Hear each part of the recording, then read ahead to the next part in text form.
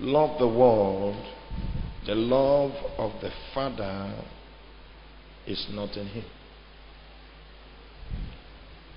There's a conflict in this scripture. And the conflict is revealed in the meanings of the words translated love in this scripture.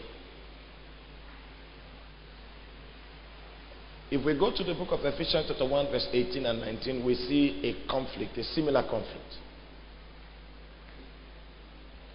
And then if we come to 1 John chapter 2, we see another conflict of the same sort. Hallelujah. We're going to pray. Amen. I've not seen.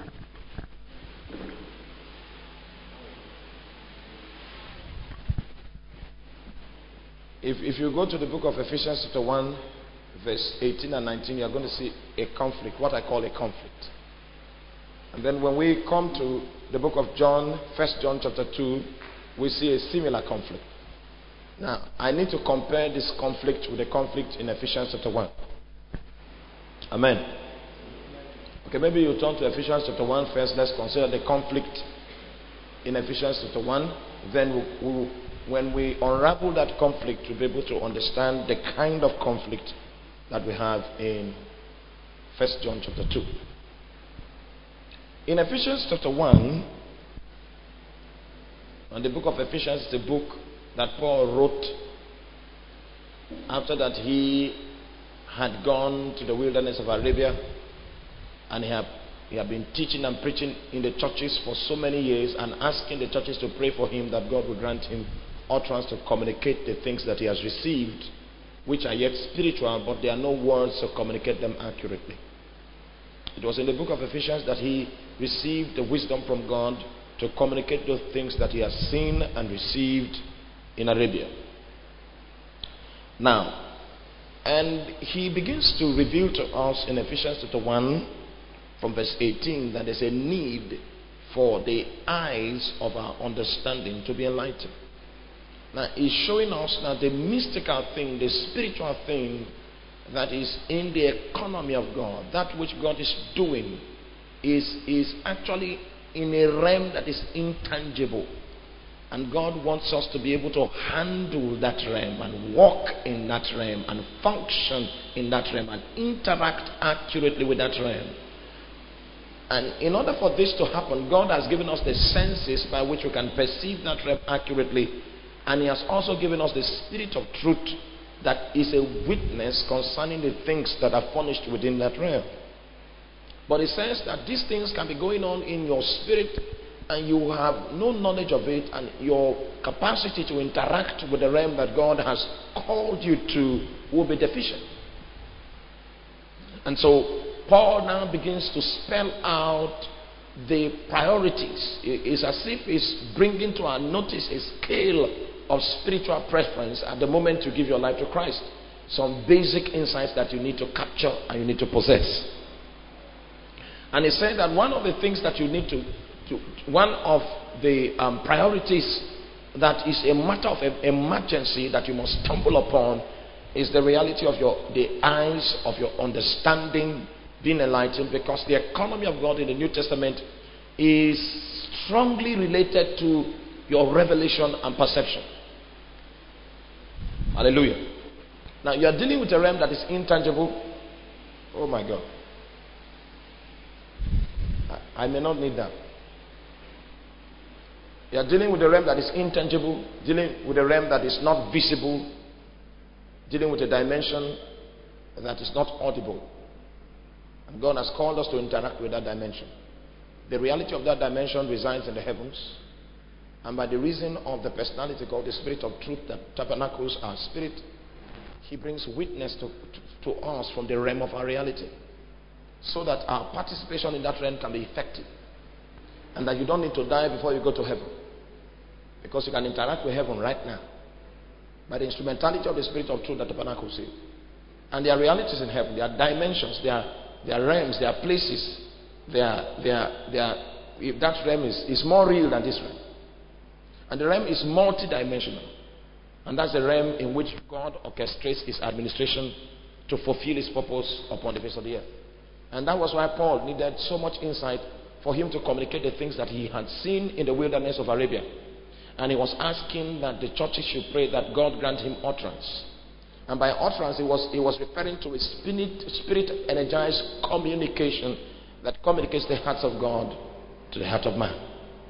And he said the primary and fundamental to our being able to interact with that realm of reality that we are called to is revealed in the fact that the eyes of our understanding must be enlightened.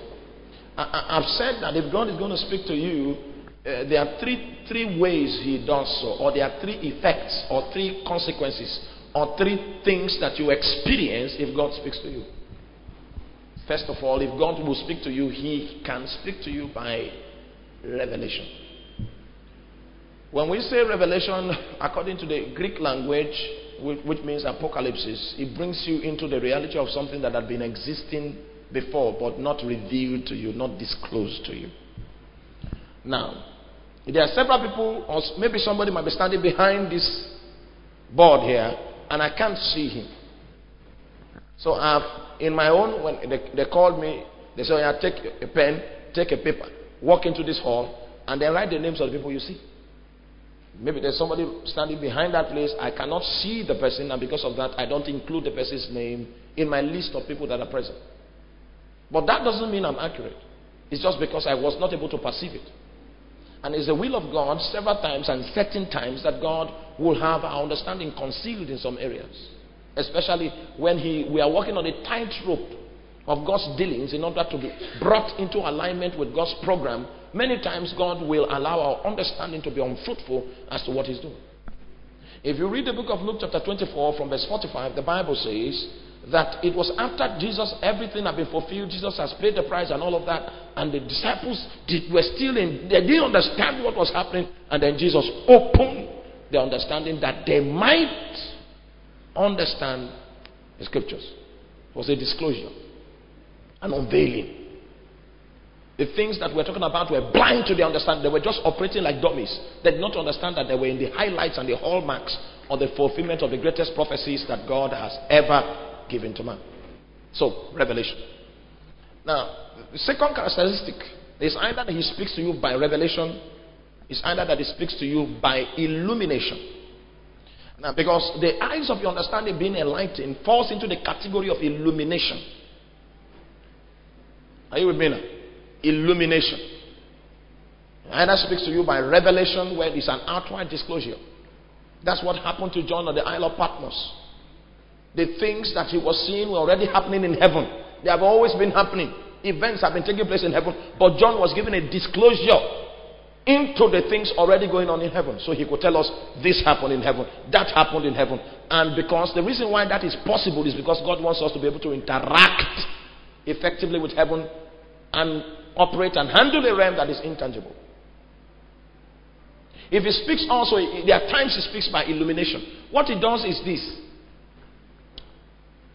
I don't want to go too far because I'm running away from where I started. If you have read your Bible in the book of Job chapter 33, beginning from verse 12, where Elihu was speaking, and Elihu said that God was greater than man. God is greater than man. And he stated his reasons for saying so. He said that God can bring a dream to you, to your consciousness, but he withholds the meaning. Alright? That giving you the revelation, maybe you even see people that you know in the revelation, you have seen everything so clear, but you don't understand the meaning. And if you try to interpret it with your head, it doesn't just balance out. So illumination comes in when God gives you something. Is known to your subconsciousness, but the meaning of it is concealed. And he can conceal something like that for 1,000 years. And in the day that God wants to unravel that which he has concealed all these years, what he just does to you is just, he gives you illumination. And then you say, okay. Every time you hear people say that, okay, it's as a result of the breaking light that comes when we are exposed to illumination. So, in that scripture in the book of Ephesians chapter 1 verse 18, when we talk about the eyes of your understanding being enlightened, it has to do with illumination. The things are before your face, but it's difficult for you to decipher. and to fathom exactly what is happening. You do not know what's happening, but it's before your face. And because of that reality, Elihu said that God is surely greater than man. Have you seen it in scripture? Many times God will prophesy about something coming to 60 years, 100 years in the future. And he speaks it out, and he makes it plain. And what human beings might decide that, okay, we are going to stop it from coming to pass. And they can do their best to try to put a stop upon that which God has ordained to come to pass. But in the day that God will bring his word to pass, the way we enter, he will enter through a way that was never known. And that's why you see it once and again in scripture.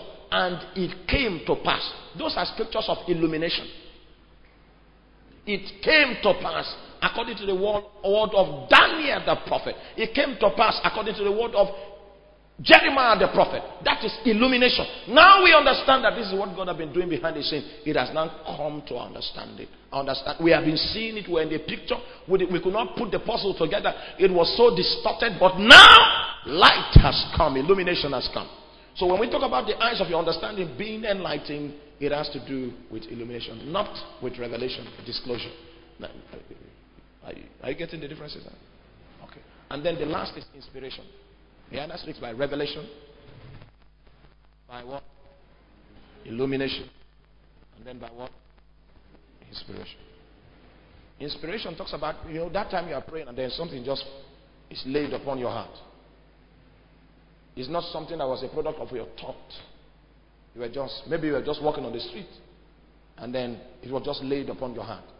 Just laid upon your hand like that. Just laid upon your heart. That's inspiration. But when we talk about the eyes of your understanding being enlightened, it has to do with illumination. You were in the picture. You had a clue, but you could not put it together. You didn't have the skill. You didn't have the wisdom until God came and he enlightened you. Hallelujah. There was this guy like that. He had been in the choir with his wife all along. And then his wife would be coming to him for counseling. Coming to him for counseling. There are 2 men now are there now. So the guy will now counsel. 3 men have come. 1 has dropped. 1 is no longer interested in her prayer. Her prayer is too much and he cannot cope. And he kept giving. Just counseling innocently. And it came to pass that one of the days he was counseling. Illumination now came. Now, in illumination, you are in the picture. But you see, understanding was taken from you. Just like you had a dream. You saw the picture. But the insight into that which God was saying was taken from you. You have been living with it. Your mind knows it. But you see, understanding was not given you. Are you with me now? Just to show us that the things of which we speak are spiritual things, and you cannot, by exerting your mind, break into their reality. And so when we say the eyes of your understanding being enlightened, we're talking about illumination. Now, so what are the things that you cannot know except God illuminates you? They're there. And those things are basic to our growth in the kingdom, basic to our operating in the kingdom. Basic. Now, the controversy, the crisis that I'm talking about, we'll see it right now. See, the eyes of your understanding being enlightened, that you may know what is the hope of your calling. Now, you see, when we talk about the hope of your calling, we're talking about God's end point. We're talking about the result of God's eternal purpose. And except the eyes of you are illuminated. Alright? You are illuminated. You know that yes, God is up to something. He wants to achieve something. He wants to. Please, help me. Let me go and help my wife. She wants to learn how to. Okay. Okay. Hallelujah. She wants to learn how to drive in the church. Hallelujah. Amen. Are you with me now? Are you with me? Now the hope of your calling. Yes, you know that God has called you. You know that you are part of something that God is doing. But you see, except the eyes of your understanding becomes enlightened, you will not know where God is headed. You will not know the end product of our call in God. I'm not talking about your own personal call. I'm talking about our corporate call. That's what that scripture means. That you will know the hope of your calling. It's something that is in God's end product for the entire process of his economy and his administration. Oh my God. You can switch some others on, not this noisy time. Hallelujah. Are you there now? God's end product. And that's why the other time we began to do a teaching on the book of Revelation. Because the ultimate revelation of God is in the book of Revelation. Ultimate revelation. And we see the end, God's end point. We see the eternal purpose, the fulfillment of the eternal purpose. We see that which will satisfy the heart of God. We see that which is upon the heart of God that constitutes the basis of his drive. His generational drive. Yes, he's reaching out in every generation. Reaching out in every nation. We now saw in the book of Revelation where God was headed. But you see, except the eyes of your understanding are enlightened, you can't see that. And if you cannot see that, your walk here will not be steady. It will not be accurate. If you don't see where we are going, you have a problem with your today. Like Jesus, the Bible says that he saw the glory that was set before him. In enduring the cross today, he received strength. Now, if you are not seeing where God is taking you, you have a problem with your today. And this kind of seeing is a product of illumination. Alright?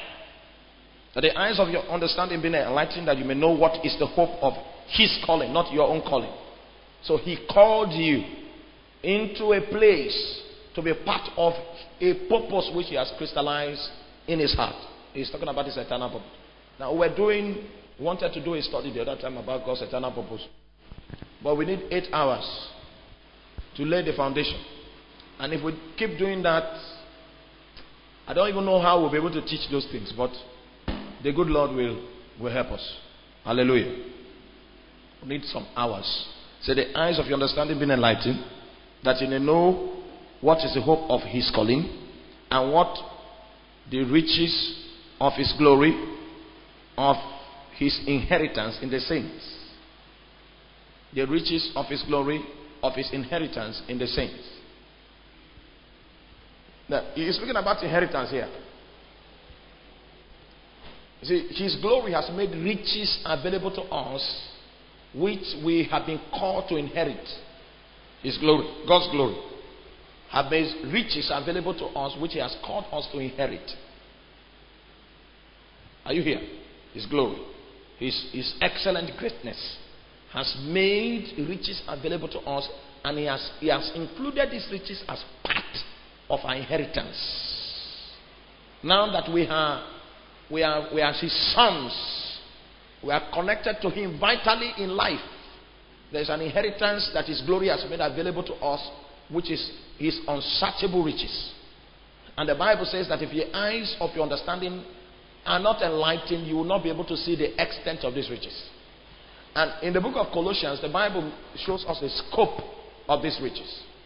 And he makes us realize that Christ in us, Christ is the unsearchable riches of God.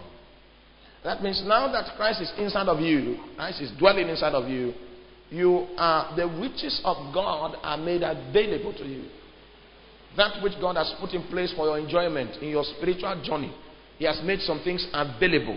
Things that you cannot exhaustively enjoy. And he said that except the eyes of your understanding are enlightened, you will not be able to see these riches. You will not be able to live within its availability. And then thirdly, he now says to us that except the eyes of your understanding is enlightened, you will not know the power that is at work in us. That's the point of crisis. Because in this scripture, when he tried to describe the power that is at work in us, he had a problem. And the problem that he had was evidenced in the fact that he used 4 words in close proximity. 4 strange Greek words in close proximity. First word. And what is the exceeding greatness of his power toward us, who believe, according to the working of his mighty power, which he wrought in Christ when he raised him from the dead. Now, in these 2 verses of the Bible, 1.5 verse, he used 4 Greek words. All of the 4 words in the Greek language that has to do with power, he used every one of them in describing the kind of power that is at work within us. Are you with me now?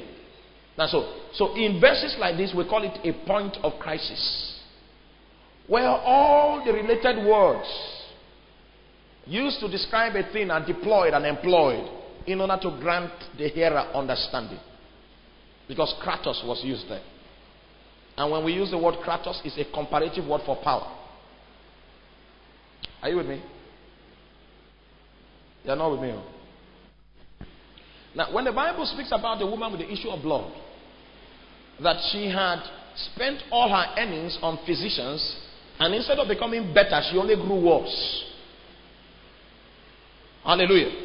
Every time you see that the power of God is compared with something, the word used there is kratos. See, first of all, they compared her situation, how physicians tried and failed. And then her situation grew worse. That's comparative.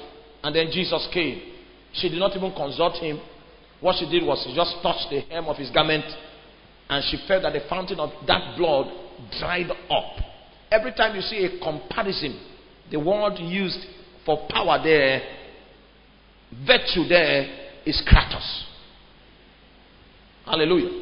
And the reason why God had to compare, the Greek people had to compare the power of God with every other known form of power in order to show us the superiority of the power of God, is because there were several dicots those days, several means by which people could get things spiritually those days, and the Greek man, those Greek words used have been used deliberately to make us understand that in comparison with what obtains, this one is more. Kratos. Now, if the power that people are used to in a particular locality is witchcraft power, all right, if you bring this power to manifest in that place, it will subdue witchcraft, and it will make it clear to everybody that cares to observe that this one goes beyond witchcraft. This one goes beyond infirmity. This one goes beyond death. It goes beyond sickness. Yes, kratos is always used in comparison with a power or a situation. And that is to say that if we gather all forms of power and put it together and maybe get a unit for it, the Bible is saying that this power that I'm speaking about, that is working inside of you, if you know how to harness it and generate it and release it, and you keep releasing it, and you don't stop releasing it, you will get to a point where the value that this power will attain will be stronger than any unit of power that you had in view before that time. Kratos was used. In fact, kratos is the first word that was used. That means taking us to a realm that this power is greater than any other power that is known to man. Then he now used the word dunamis there, which means that even though it is greater than any power known to man, it is inherent power. God has released that power and then given to you as an investment of himself in you. So you determine whether or not you want to use it. God will not come and activate it for you. Now, it's when you want to use your generator that you use it. That you use it. It's not, the generator will not just come on just because there is a need for light. It's when you place a demand on it that it will come on. And if you want to switch the generator on, you need to apply some mechanical energy to the dynamo to get it to function. When the dynamo begins to oscillate at maximum frequency, you no longer need to run the dynamo anymore. It can sustain itself. That's dunamis. But in order for you to get dunamis to work, you must apply mechanical energy first. That's why when you begin to pray in tongues at first, it's dry. Especially if you have been off the track of prayer for a long time. You want to wiggle yourself through tongues. You find as if there's a resistance somewhere. A threshold energy that you need to overcome. And when you begin to break forth and break forth and break forth and break forth. You now come to a realm where you don't need that initial energy you were investing anymore. The system has attained maximum resolution and it can sustain itself. It can take you for 2 hours, it can take you for 4 hours in the same momentum and the same tenacity. Dunamis. Then he used other strange words. All the 4 words for power were used in close proximity. That's a scripture I call the scripture of crisis. Now, so when we talk about love not the world, there are too many words there. Love. Almost all the words for love were employed in 2 verses. It's a scripture of crisis. Did you get it? You didn't get it? Huh?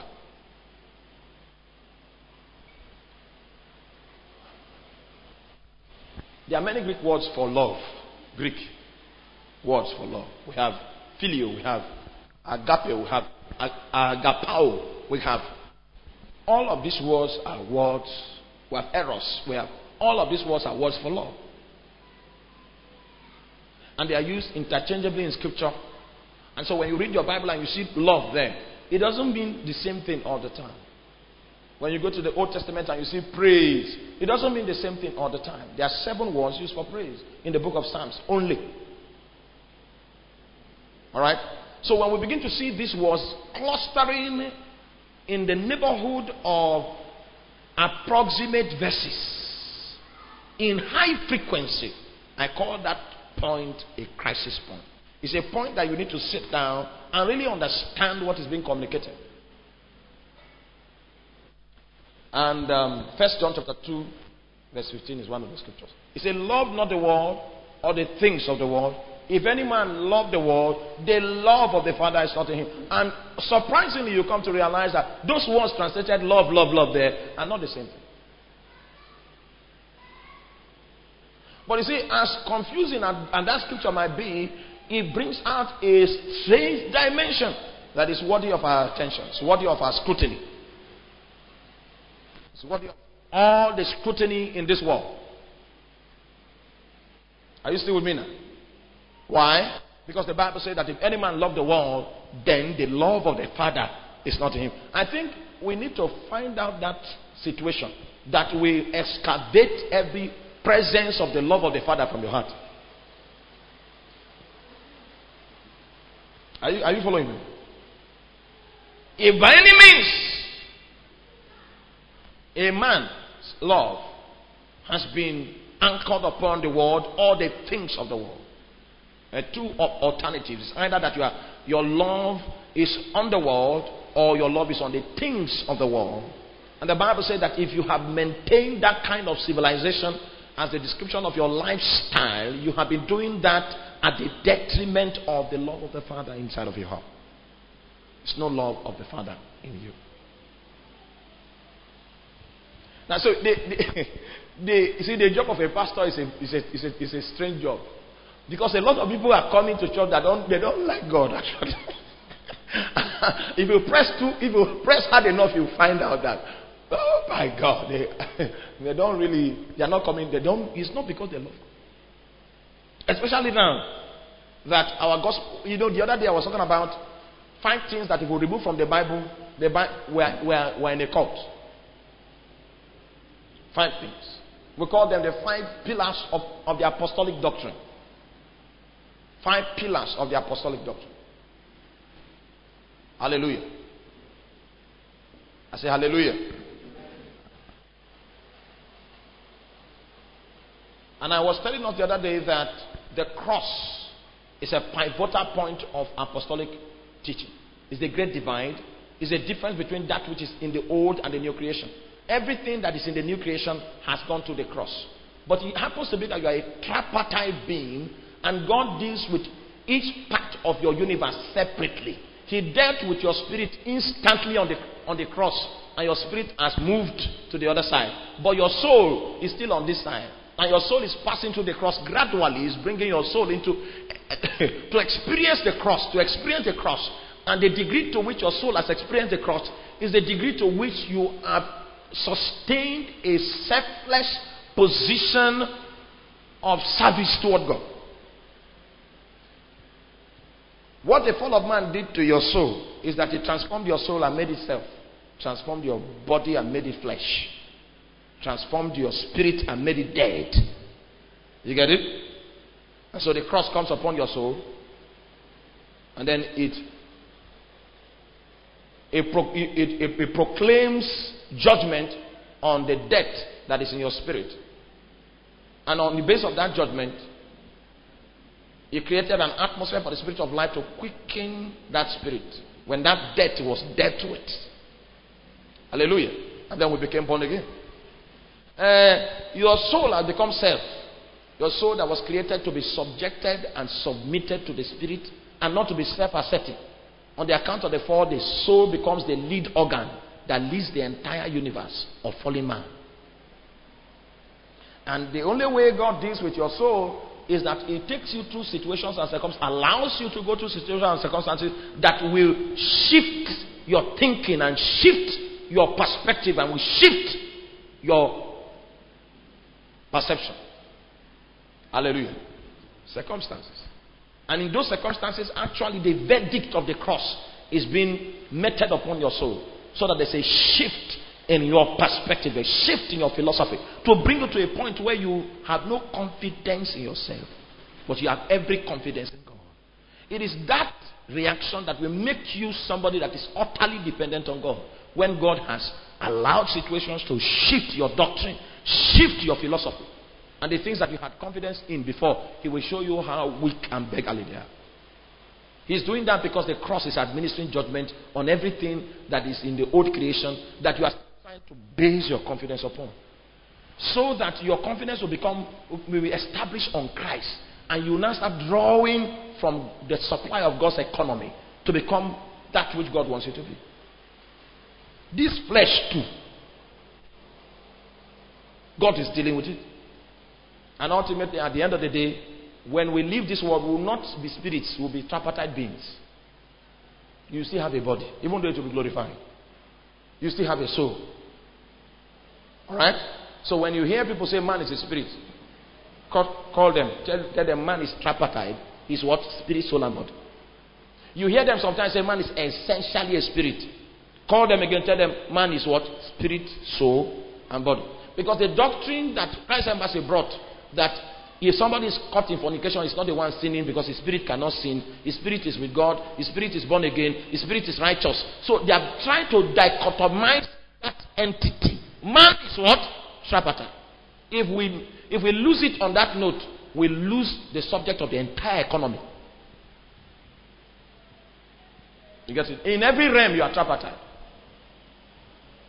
Do you get it? But you see, because God tabernacles your spirit must have more authority, and that's where the bearing comes from. But you see, God does not leave any part of your universe outside of His dealings. He deals with your body, He deals with your soul, He deals with your spirit, because He knows that you are tripartite. He sanctifies you wholly, spirit, soul, and body. You get it? Yes, we need to grow big and grow large in our spirit. We need to go strong in our spirit. The emphasis must be in your spirit, so that every other part of your world will align, take alignment from your spirit. But you are tripartite. And God deals with every entity of your universe separately. You get it? Now, so if we remove the cross from the gospel is vain. Because the authority of the Holy Spirit to bring everything under the old creation into death is only the cross that gives the Holy Spirit that authority to operate that way and bring those your confidences to death. Is the cross. Now is the judgment of this world. Now is the prince of this world cast out. And if I be lifted up, that cross gives the Holy Spirit authority to begin to operate. So if there's no cross there's a problem. And that's how modern day preaching is. Just come the way you are. If you can come and you are baptized in the Holy Spirit and you just begin to move and pray in tongues, God will begin to speak to you.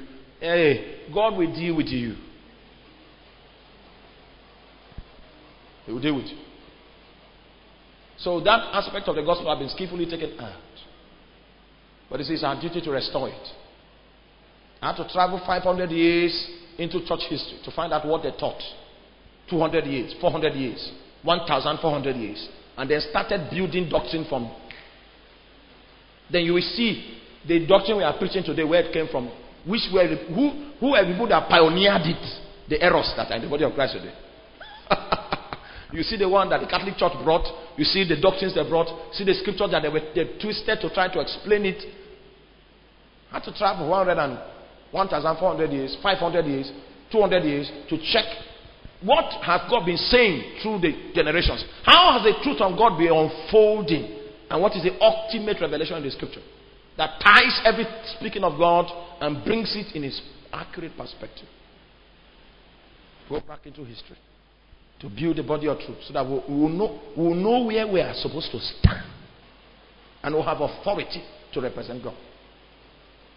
Are you still with me? Let me jump back to my scripture.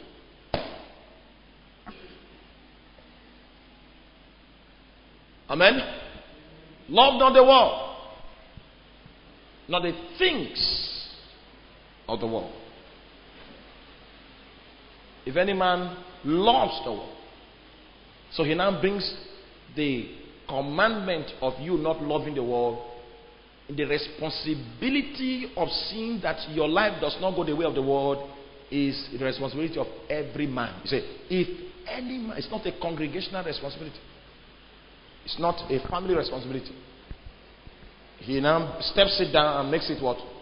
Personal responsibility. If any man loves the world, the love of the Father is not in him.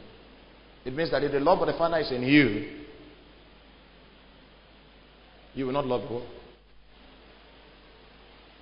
And that's what made me say the other day that it's the kingdom that is going to displace and replace the world. Don't forget that. It's a kingdom that will what? Displace and replace the world. Now, before I gave my life, not even before I gave my life to Christ, I was a guy man, actually. If you see the boots I used to wear, amen. I was a guy man.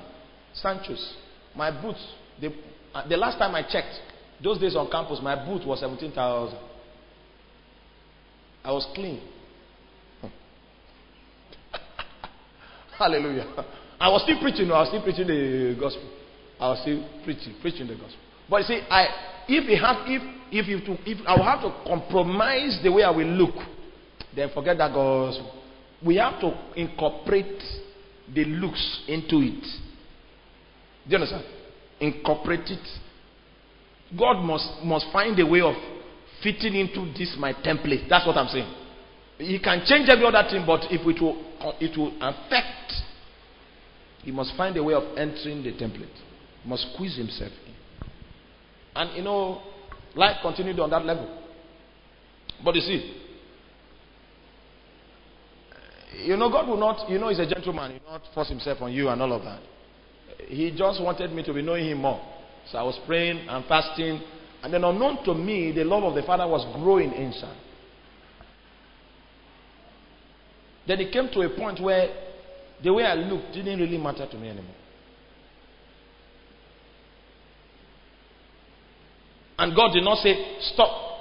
He didn't give me any express instruction that I should not wear the Sanchos. One day I just didn't feel like. Because something was going on the inside. And that thing that was going on the inside had a way of affecting the way I perceived every other thing.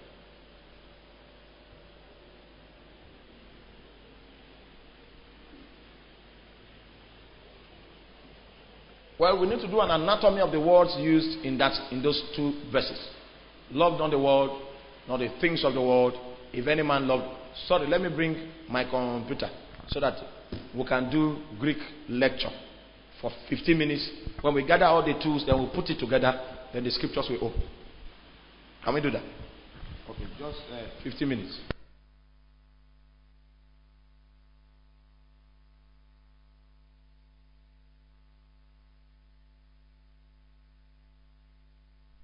All right. Bonnie, please help me with the whiteboard, okay? Let's do this arithmetic today and get it once and for all. So we are in 1 John, Abi. 1 John 2:15.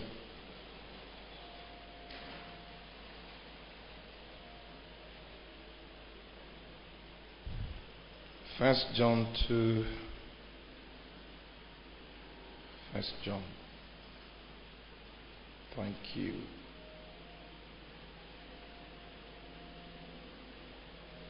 Bonnie, it's as if this thing will soon die. Don't worry, I'll not be long. I pray it holds.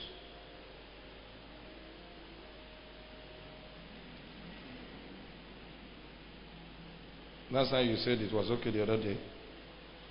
All right, let's do some word studies.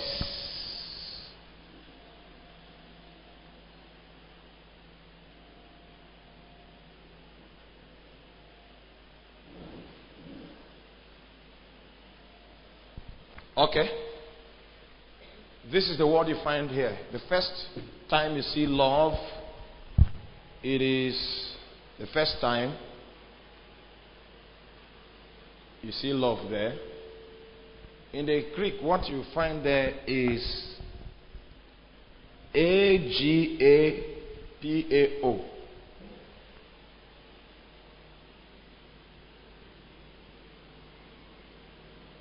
Agapao. Alright? Agapao is the word you will find there. Love not the world, neither the things that are in the world. If any man love the world, the second time it appears is still this word, agapao. Appears 2 times. If any man love the world, the love of the Father, the agape of the Father. The agape. So we have agapao 2 times and agape 1 time. The second thing to do now is to find out what's the meaning of agapao.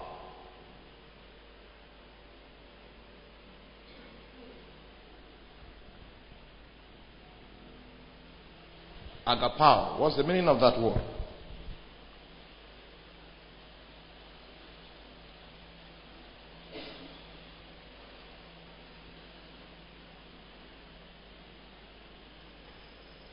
It is related to another word,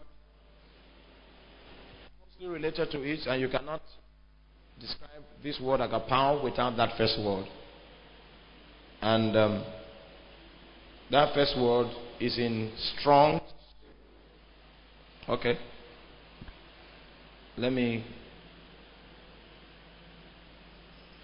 It's related to the word called filio. That's another word for love. Filio. So let me read out what filio means. To be friend to. Have affection for.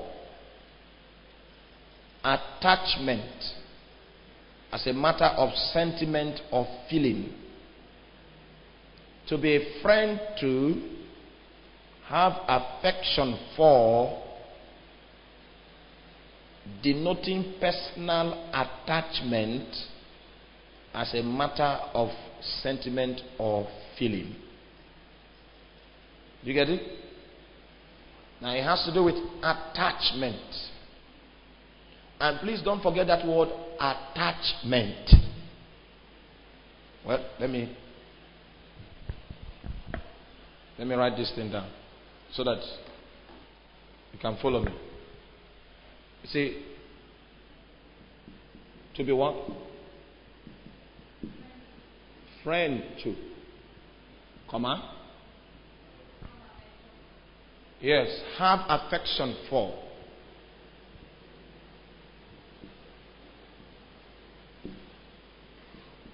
Comma. Denoting personal attachment.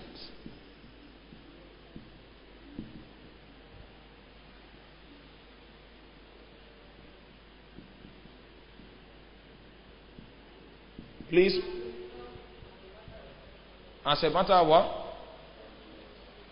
Okay, as a matter of sentiment or feeling.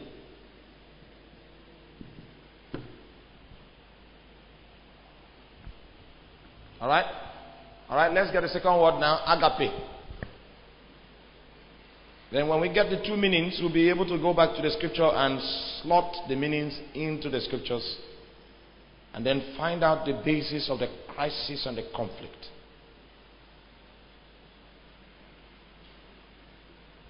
Agape. If any man love the world, the agape of the Father is not in him.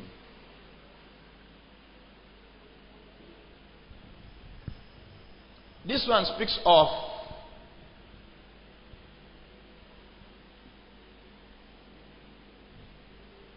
an unconditional love.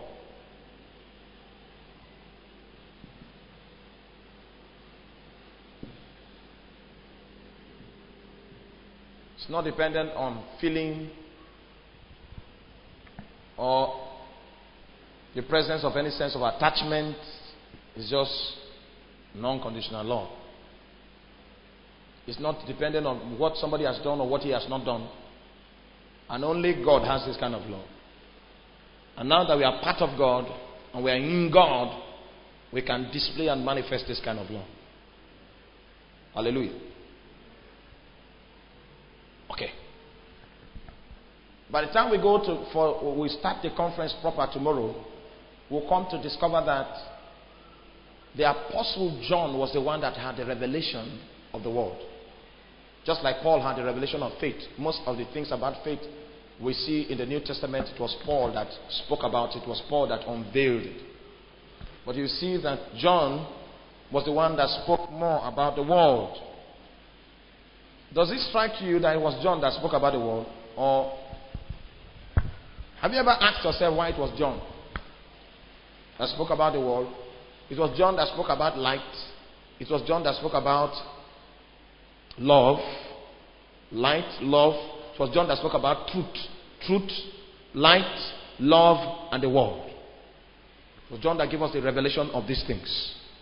Even in fact, that scripture, 3 John, that we say, beloved, I wish above all things that thou mayest prosper and be in health, even as I so prospered. That prosperity preachers used to say that God's prime desire is for us to prosper.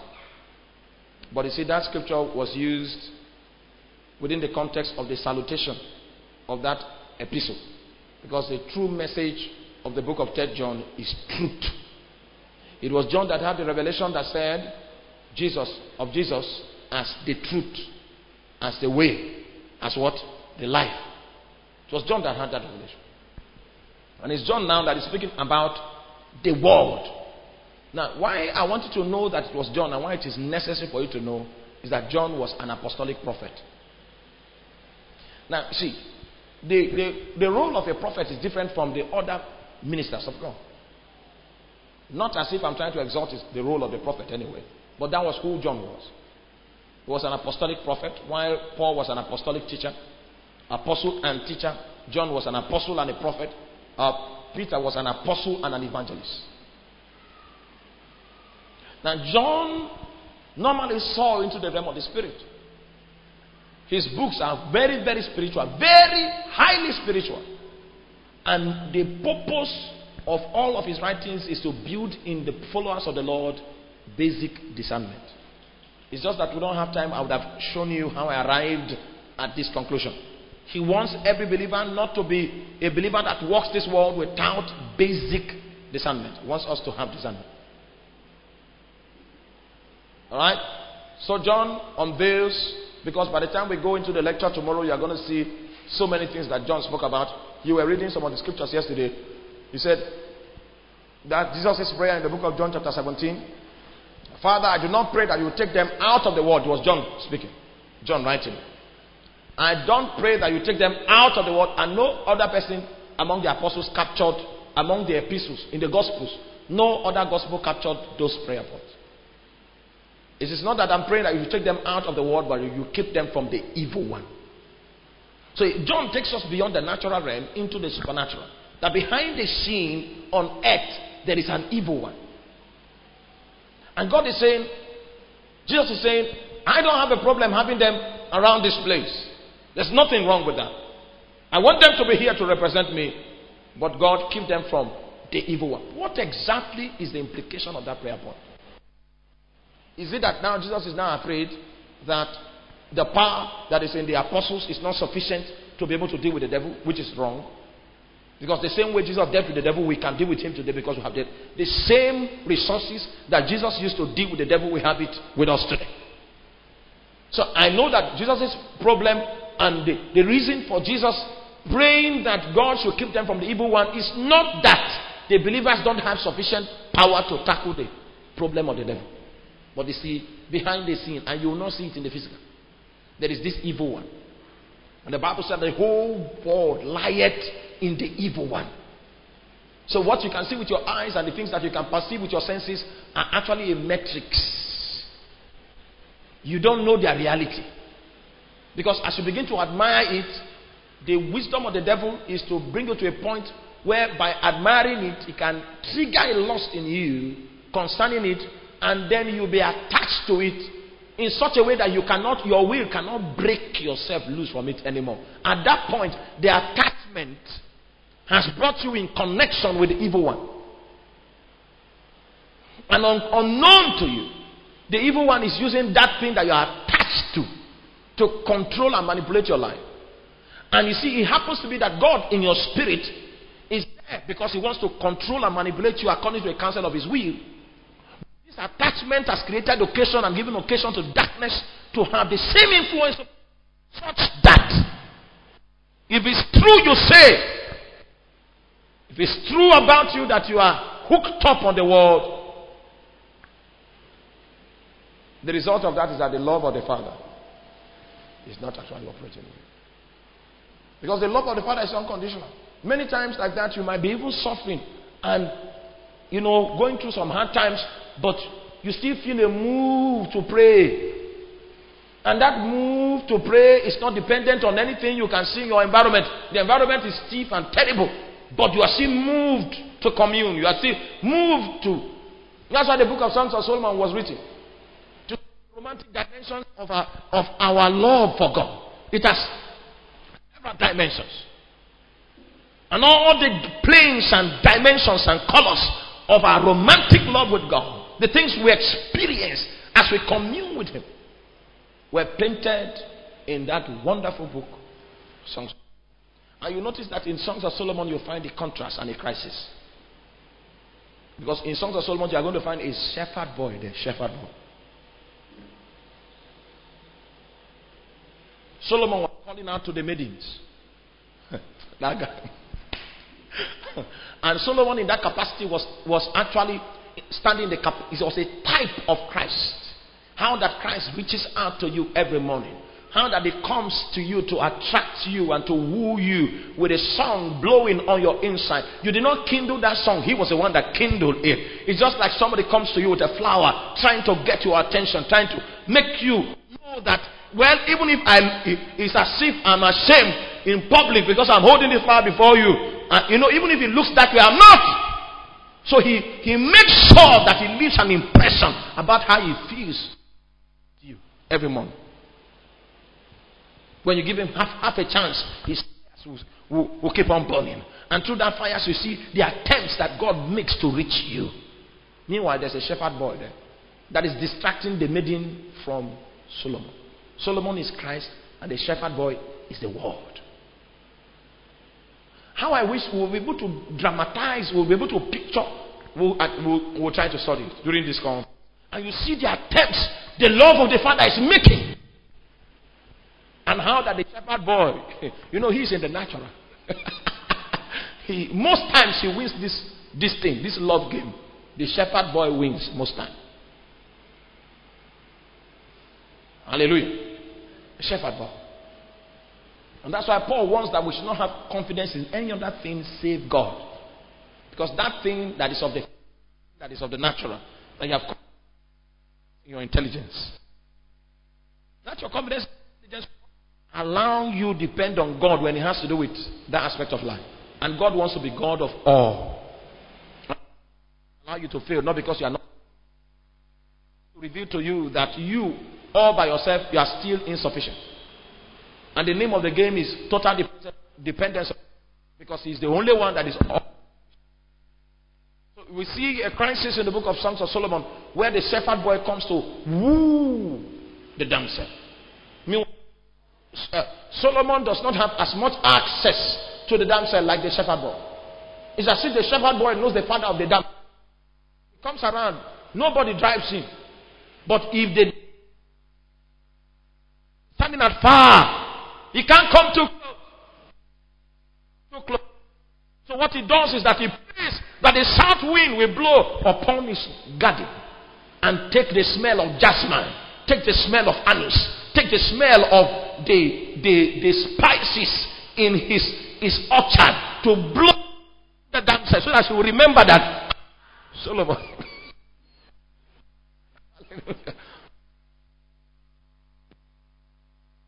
Amen. One must give way. And I really wanted to go far with God. I actually had that desire to go far with God. Had a desire to walk with God, to prosper, that my walk with Him will prosper. That I'll get to know Him.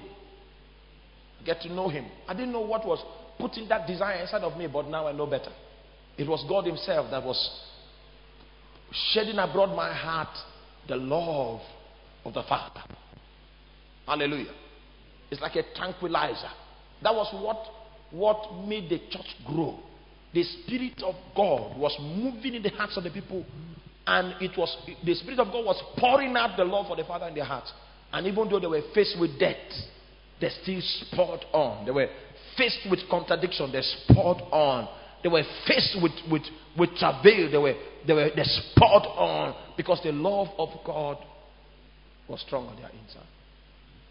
And when I study church history, I see the power of that love.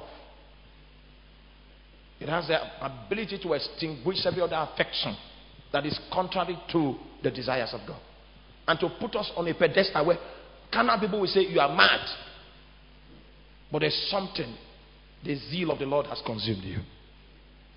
Can we pray today? You see, the quality of the Christian faith, the reason why we don't get people again standing for Christ, because doctrine has actually been beveled to present to us a pseudo vision, a pseudo perspective, a false perspective of the Christian faith. Hallelujah. And we are trying to go back to the foundation to excavate that reality that the saints of old had, that made them take nations. They didn't bother about themselves. They were consumed by a zeal. That zeal was traced to the love of God. Hallelujah. Hallelujah. And so we say, this word agapao has to be. I've met a lady before. Anytime she goes into a modern market and she comes out and she doesn't buy a dress, it's as if she would die. It's as if she would die. It's not as if she has too much money, but she's not. So because of that, she now devised a means not to be going to the market. But you know that is not the solution to that thing. There is an infirmity there that needs to be quenched, needs healing. And one of those days, she didn't want to go to the market, but somehow her friends took her out, and then at the end of the day, found themselves in modern market. The sickness came back. If she doesn't live there with a shirt, I know somebody that if she doesn't eat beans in the evening, it's a problem. She can cry out. One day she was so busy, and then she just remembered by 8 o'clock, I've not eaten beans. Unknown to her, her eating habit has brought her in attachment, into attachment with a controlling spirit. And she was under the influence of a control. That's what Jesus called the evil one. So no problem. Let them move around. But Lord, keep them from evil. And the only way that prayer will be answered is that God will increase the intensity of His affection on your inside and make that thing that has so much authority over your life to lose its place in your sight. Can we pray for an increased intensity in our passion for God? Increased intensity. God is looking for men. See, let me tell you. God now is looking for men that will stand for Him. Men that will stand for. And I tell you the truth, if we will not know how blessed the life of the Spirit is until we walk with God like that. Several people might claim you are not okay. You are not. Hallelujah. You know, those days they say, love not the world. And then they gave us how not to love not the world. That you should not wear jeans, trousers. Don't look like this. See, don't do. So we just follow like that. Hey. And we still love the world. We follow like that. We love the people that were free, but we were bound. But hallelujah. That's not what Jesus meant. That's not what he meant. He meant something different. Because the truth of the matter is that we did all of that and we were not spiritual people. We're very critical and carnal. If we see somebody that is not like us, we say, and we believe that we are the only correct people on earth. Meanwhile, there was bitterness and darkness and anger inside of us brooding every day. And God was not making a headway in our lives. Then I came to realize the true treachery that Jesus prayed about. There was a possibility of us coming in contact with the evil one through by us yielding to our lusts and coming to attachment with several things that will bring us under the control and the dominion of darkness. I've seen people that, now, okay, maybe if you have ever been in a relationship before, that God said break it. You know how it was difficult for you to break it? Because it had to do with affection. Affection is something that you cannot see, but it builds so much muscles and momentum. That was what Jesus meant when he said, if your eye causes you to sin, pluck it out. Because when that affection has built and you disconnect it abruptly, it will look as if you lost your eyes. When you are emotionally attached to something and you have to disconnect from the something because of God, it will look as if the pain will remain. And it will heal just like a wound heals. It will heal just like a surgery that is brought to bear upon your body will heal. That's what Jesus meant when he said that. If as much as that eye, because that thing, the affection will make the thing look as important as your eye. Make it look as important, like,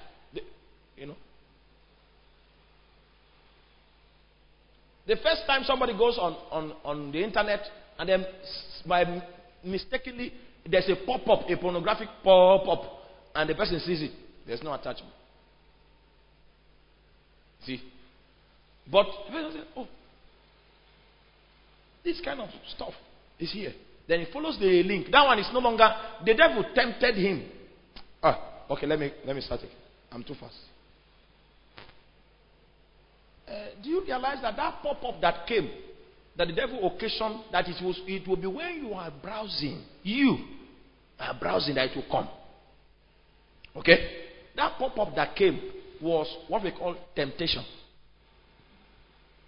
But you realize that temptation cannot prosper except there is a lust inside of you that is attracted to it.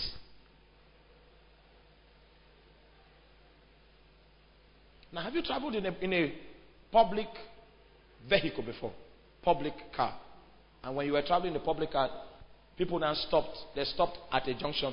And then everybody was given liberty to eat. You realize that people eat different things. You did not know that every one of them had that appetite. But when there was an occasion for people to choose what they wanted to eat, they ate different. They didn't eat the same thing. Should I go on? Now, the Bible says that every man is tempted when he is drawn in his own lust and enticed. That word own reveals that the situation is idiosyncratic, is particular to you. I don't know Ben's lust. He has his own lust that is particular to him. So maybe when Ben was browsing and the pop-up came, that lust was not found in him. And so there was no compatibility. It was like an everyday was like rubbish. He just took the cursor and he cancelled it. But for somebody else, there was such a lust inside of him. And when the pornographic pop-up came, it triggered the lust. Should I say that the devil is not the one that made you do that thing? He just came and he gave expression to a lust that was already there on the inside. That's what temptation is. And the devil actually doesn't know what lust you have. So he needs to keep trying his products out until maybe one day he will, I think it's a love. So if he keeps trying, and then try this, try that, didn't work out, try this, didn't work, try. And then one day he got your lust. He doesn't know. When that thing serviced, it gave ventilation to your lust, you now felt like going further. Your will now has joined the train. So it is with your will now you'll be navigating through the path that your lust has created. And that's when you discover that lust is a war of the soul that knows no boundary. It can take you into the bosom of darkness itself. It's idiosyncratic. You can meet somebody here that, you can come and testify about a temptation that you conquered. But the truth is, was that temptation really in the area of your weakness? It's easy to conquer a temptation that is not in the area of your weakness now. Don't you think so? And that weakness is different from my own. So you can come and say you have problem in this area. Me, I don't have it. So I feel I'm better than you. No, the truth is this. The Bible says when he's drawn, how? In his own law. And entice. That's what the devil does. He tries to find your lust so that he can entice you. So when we talk about the psychology of temptation, temptation is not established until a lust has been known. And the devil, the evil one that Jesus said that we need to be separated from, is that one that is operating in the unseen realm, trying to still bring people into bondage that are still born again by exalting their lusts more than the attempts and the advances that Christ is making in their spirit to get their attention. Do you get it? No, maybe when we sit back and analyze the book of Songs of Solomon, you will be able to understand it. You see the drama. You see how we have been struggling and how the world has gained mastery of several souls and several lives. And then you begin to wonder why revival has started. People don't love God. People don't love God. Forget about it. I've traveled far and wide, and among Christians, among preachers, people don't love God. It's not as if God has not been trying to move since. God can even overlook your weakness, can overlook many things to move, to do his will. He can use anybody to do what he wants to do. If he has not had a way to move, people don't love him. And the truth of the matter is that there's no vacuum anywhere in the spirit. If you see darkness advancing, it's because God has sought for a man and he didn't find. That's why the only thing was just to allow darkness to advance. You see Muslims, their network is stretching out globally. Even in our communities, there's a problem of the world, of a loss and a misplaced affection that the devil is using to stagnate the growth of the church in our time. He's using it. And we are going to build from here. You will see some things. When you sit down, you will wonder. These things may be sounding new to us, but they are not new. It's because we have been fed with errors. And so when they are not new, they are just plain scriptures. We have not even entered the complicated aspects. They are not new. The average Christian doesn't love God. He loves something else. Hallelujah. He loves something else. He loves something else. He still wants to maintain his identity. Meanwhile, when the cherubims met, when Isaiah saw the cherubims, the Bible said that with 2 wings they covered their feet. That means their agenda is shelved. They don't have any agenda. The only reason why they are existing is to do God's service. With 2 wings they covered their faces. That means their identity were crossed out. It is selfless. It's not on record. It shouldn't be on record which cherub did what. And with two wings, they did fly. Hallelujah. The feet was covered. The face was covered. But flight was still there. Motion was still there. In the direction that is not within the context of my ambition. With a motivation that is not fueled by myself. The love of God has dwindled. That's why darkness is strong. But as we study, we will see the level of departure that everyone has embarked upon. There will be a calibration. You use the caliper to identify the units of calibration of your own level. See, God is ready. See.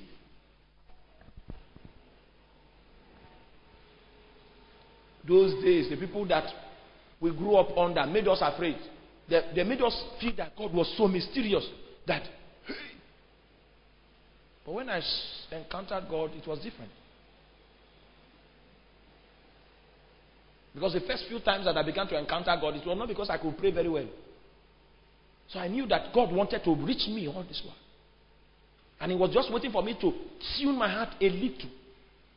His channel, His station will open. Hallelujah.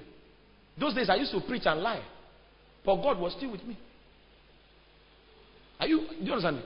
He saw you are not here. He saw many errors that those prophets told me about. That God that might be my life. But God was still there.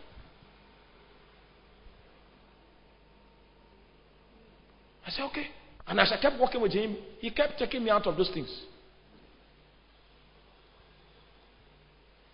If we give Him half a chance, He will come by your bedside and sit down. And He will disclose His identity. There are some things He can do to you that will place a stamp on your soul for life. I saw Him. And my weaknesses were still with me. And He came to me. He changed my philosophy. Then I discovered how hard He had been trying to reach. How hard that the wall that I had built up for myself had created a prison that has blotted Him out of my wall. And He was trying to look for a crack through which He could break forth and still show Himself. But I had galvanized the world. I had an already concretized lifestyle that did not give Him any opportunity to show it. So one of those days, we went for a prayer meeting, and then by the Holy Ghost, the prayer meeting was extended beyond the time we stipulated. And we prayed from 5 to 9 in the night. And he came back tired and just laid down. My touching the bed sent me to a realm. And he had been waiting for me for a long time. The shepherd boy is closer to the damsel. But the longing upon the heart of the king is very intense. If only we can shift away from the distraction, you will hear the distant melodies that were carefully concocted just for you in mind. And if you go the direction of that music, it will lead you into a realm. And that realm is a realm of your reality. Why we look not upon the things which are seen, but the things which are seen are temporal, and the things which are not seen are eternal. Can we rise up and pray? Just hold somebody's hand and pray for that life. Pray for that life. God wants to move in our generation. He wants to move through you. He wants to move through me. Pray for that life. Pray for that life. Pray for that life. Pray for that life. The will of God will be performed in that life. The will of Jehovah will find expression. Yes, we'll be able to steady our hearts on this path and respond responsively to His call. Malebos kanda baboria. Jabala kasketomina gade babaya. Endama sabregede la bakaske. If we give him half a chance,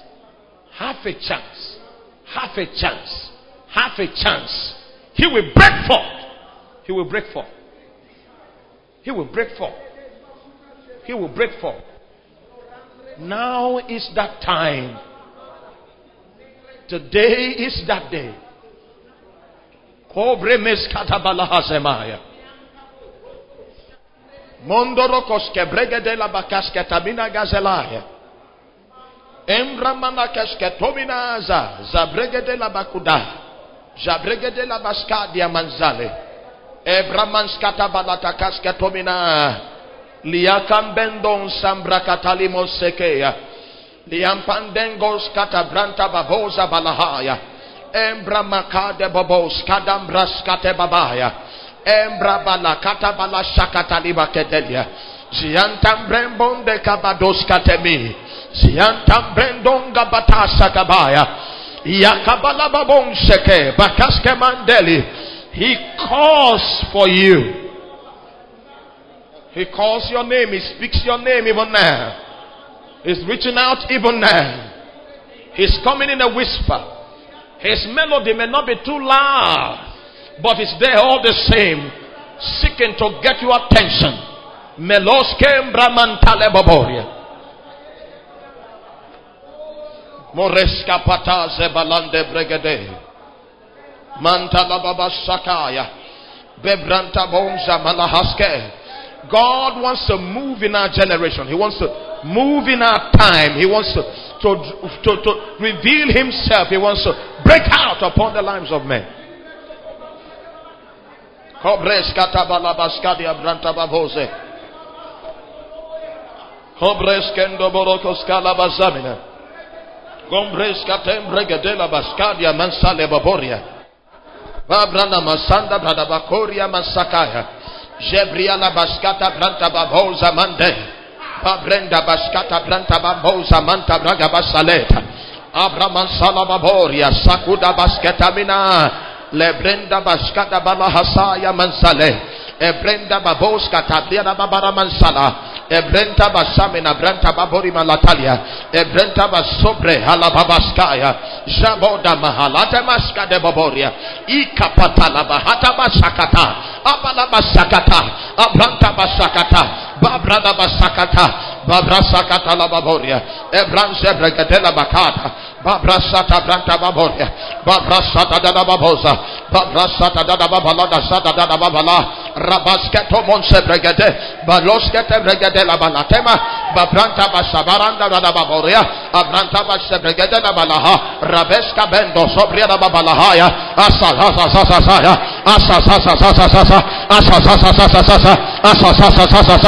Apalata kabasatakwa Jabena kaskata mina halaya Abranda baboza bregade La barakas kato balahazaya Ibrama sanda baboze Ibrama sanda baboze Ibrama sekataya Abranta babara hasabala balaha Abrenda bakada basanda baboria Abranta baboskata balaha Ebregade la baskade babaya Eskaboza malabaskata bre Rabaskanda da babo Rabaseka balabaskade babaya Escobala masalabaha Zapalata brantabaha Zabalata bradabaha Zabina kaskemba takabado Escabala masaleboria. In the name of Jesus we pray. Our brother read a scripture yesterday.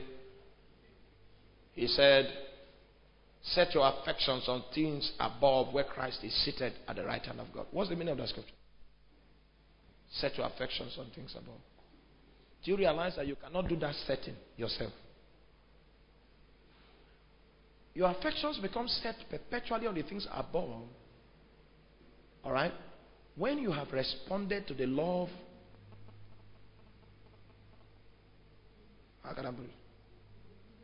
the love that God is calling you into, you respond to it. The situation will now be that your soul is raptured into the heavens. And what you think about is a state. It's not something you are trying to do. It's something that is so. Just because you respond to that law. The consciousness of God becomes 24 hours in a day. Alright? It's just like that. Because your affections are perpetually set on things above. Your soul has been raptured. Your love has been raptured into the heavens. See, nothing again matters. You might ride in a car, but a vanity that is attached to that level of success has no link with your soul. See, the problem with the things of the world is, because Paul will balance it very well during the teaching. Paul said, them that use the word as not abusing it. So we are going to use the word. We are like an ambassador sent to this place. Let's say you are from another country. Won't you drink our water? You will drink our water.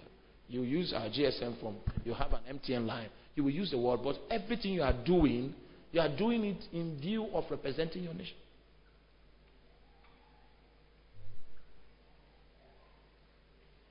You need to give your nation a good name. That's why you not rob.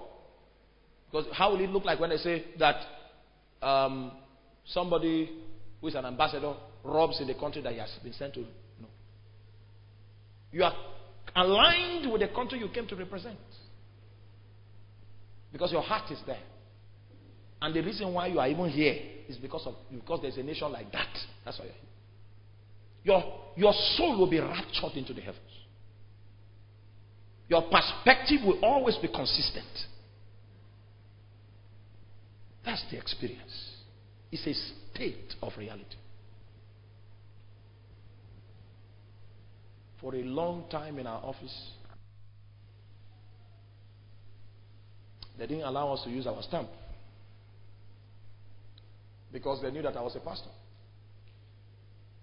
And if I begin to use the stamp, and my stamp is not on the transaction notes that come into the place, into the depot, that note is invalid. Meanwhile, a lot of money is made from those stamps. I know seasons, November, December, where they make 6 million. How would it look like if I make 6 million in 2 months? My car will be shaped like the moon. You don't understand it. And you won't know, I won't tell you that I've embezzled. I just come with a shoe like this, and I say, this shoe is 85,000. You will get there.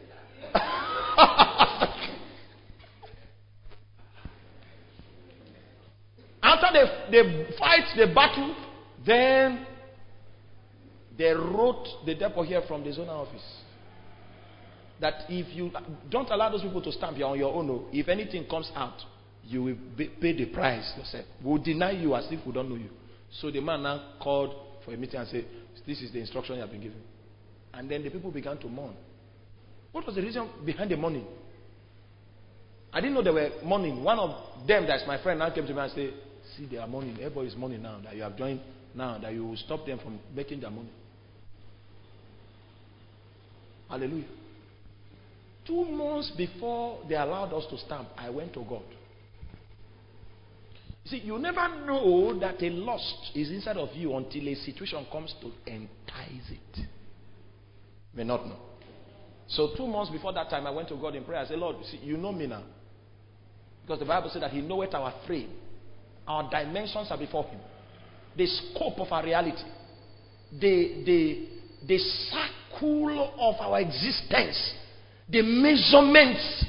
The inclinations of our heart. He knows me. He knows my frame. So I had to go before Him and say, you know me better than I know myself.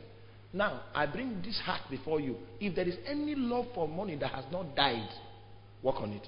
If you don't work on it, and I don't represent you well, it will be my fault. And me and you will know that I asked you for grace that you did not release. God answered that prayer by fire.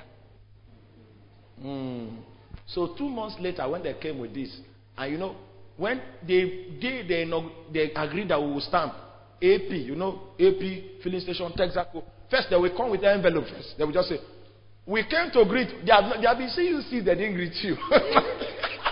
He said, we just came to dust your shoe. One will carry this. Say, this thing is not here. I say, wait. Let us pray. Let us pray.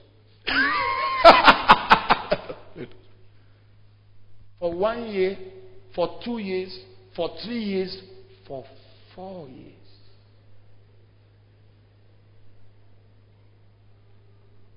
Was it? Something was dealt with.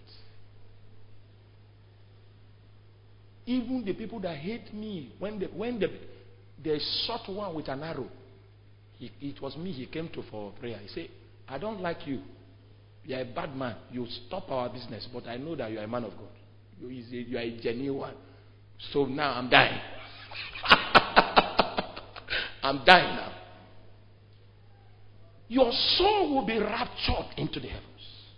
And you'll be operating from that point. And the evil one, the prince of this world will come, but there's no ground of compatibility. He will come with products to see if there's any lust that will give him compatibility with you, but he finds nothing. That's how Jesus lived. Can we pray today that God will shower upon our hearts a level of intensity, of affection that will cause our souls to be raptured into the heavens? Can we pray today? Can we pray? An intensity. Several things that people are conscious of is because they don't love God. There's no intensity. I've seen people in hunger. I've seen people in thirst. People that obviously, when you look at their situation, there's no hope in their future. Still bubbling with God because their souls have been raptured. There's an intensity that makes them blind to everything that can discourage them. There's an intensity that makes them follow and walk with God with all their heart. There's an intensity. There's an intensity.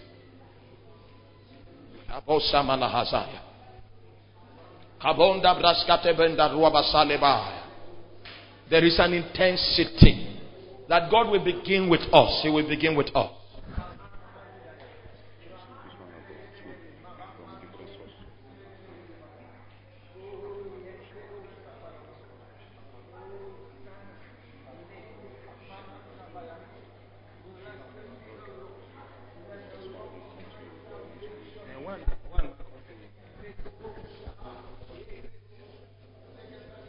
In Jesus' name we pray. Now, some news just came to us now. I received a text message when I was at home that because if you look at the political terrain in our country, the equation speaks plainly that the North has lost out. That all the colors of the rainbow have suggested that the North has lost out. And whenever situations like this happen, whenever things happen like this, what the North does to make a political statement is a religious riot. And we have received text messages. I don't know if you have gotten it. People have been sending messages to us to begin to pray because there is an attempt, there is a rumor that this night there is going to be a slaughter in one of the northern states. We were not told which state particularly, but I think we need to make it a prayer point. And it is not out of place for us to stand with it. Stand with it. Stand with it. Please lift up your voice.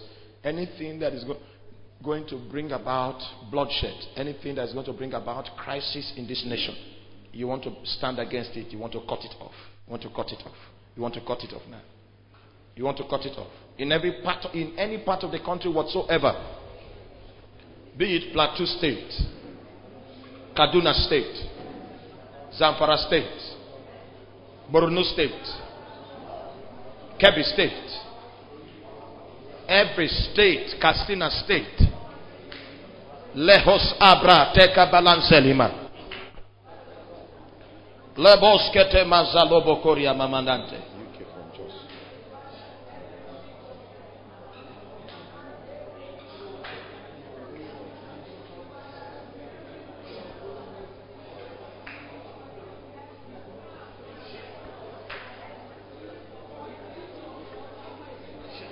Hallelujah. Now some other text messages just came in.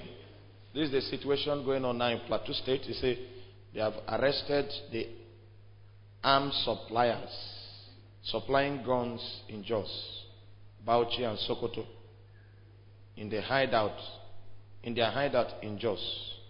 Hallelujah. There has been a traffic of arms since mid this year. Armed traffic. And some of the arms have even got into Benue State here. And I heard that there's a partnership that is going on now to establish Islam in this territory. We want to pray. See, the Bible says he maketh diviners mad. Hallelujah. Somebody goes before his shrine to divine, to consult. And instead of getting a feedback, madness strikes him. He maketh diviners what? Mad. He disappoints the devices of the crafty. Can we ask for an intervention from the heavens? An intervention from the heavens. An intervention from the heavens. An intervention from the heavens. Right from the heavens. Right from the heavens. Let there be an intervention. An intervention. An intervention. Jaboskata manzala babarahaske. Manda braskate boboria mansabrakata la babaya mansaleboria. Zekila babansate. Babra mansaka barabaskata babora namasale badekate. Bradela babasakuta balante brenda babahazama. Rabada baskata baraka baskata ba. Yambre kata boskata ya mansale babo. Yes, in Plateau State, in Kaduna State, in Katsina State, in Taraba State, we pull your walls down in the name of Jesus. Zepude kaskedamanda, abrasketom bregetela bakadaya, abrasketo barakasketomina, ebraketali wasakela badahaya, ebregetela baskanda babosa balahaya, ibramaskate babori makata, yebalante koskete. Make diviners mad. Disappoint the devices of the crafty in the name of Jesus Christ. Lekobalande baskadia, eskabalanta, rabasketo barakataya, zebalate koskete bregede. Every form of weapon traffic, every form of weapon traffic that is going on in every state of this federation, let God arise. Let God arise and let his enemies be scattered. Jebo kasketamina halabaska, lebrasketabina kasketabina, jebregetela bakataba, rapansata babalakata, abranta baboskata bragada, abranta basabarante, ebrakasketomina, jabela kadeba, abranta baskata barabaskata dia barabasata, abrada basamena abranta baboribalada, abrada basamena abranta basabalata, abranta baboskata bregede, rabakata basada balaha. Yes, Lord. Every hideout, every stronghold, every fortress where these plans are being perpetuated, where weapons are being kept, where intentions are being machinated to bring about crisis. Today, you want to cut them off. You want to cut them off. You want to cut them off. You want to cut them off in the name of Jesus.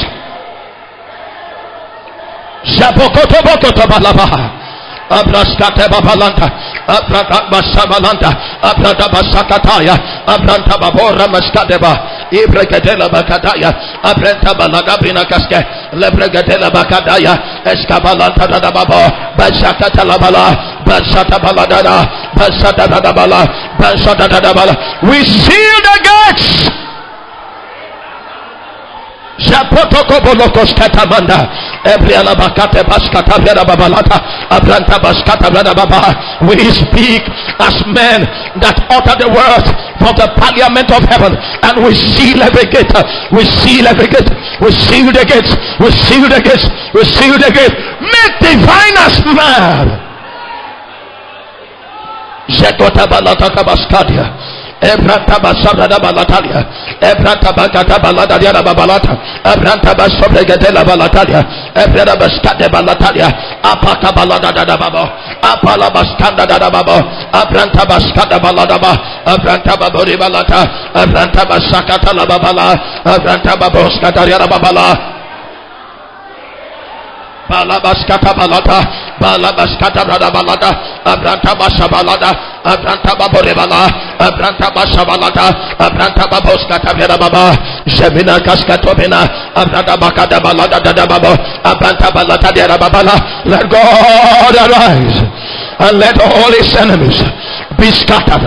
Betoka baskatamina, Babrente Kobogoto, Abragaskadebo, Abragaskadebo, Bragabaskanda, Bragabaskanda, Bragabaskanda, Bragabaskanda, Bragadabalada Yadabala, Agabalada Baskanda Dadababo, Balada Dadababo, Balada Dadababo, Balada Dadababo, Akabala Baskadebo Boriaba, Abrada Basamena Branta Babala, Abranta Basabada Babala, Abranta Babori Balagada, Abranta Babori Balagada, Abranta Babori Balagada, Abranta Basamena Brada Babala, Abranta Basabraga Batalaba, Abranta Babori Balagaskatomina, Abregade la Bala, Abregade la Bala, Adabala Bala Bala Bala Bala, Abrada Balada Babala Balada, Abrada Basabada Babala, Abrada Balada Baba, Abrada Basabalada, Abrada Basada Daba, Abrada Babo, Bakata la Babala Kataya, Escabalanta da Baboria, Ebalata Kabasanda, make divine as man, Ebakate Boko Sebegate,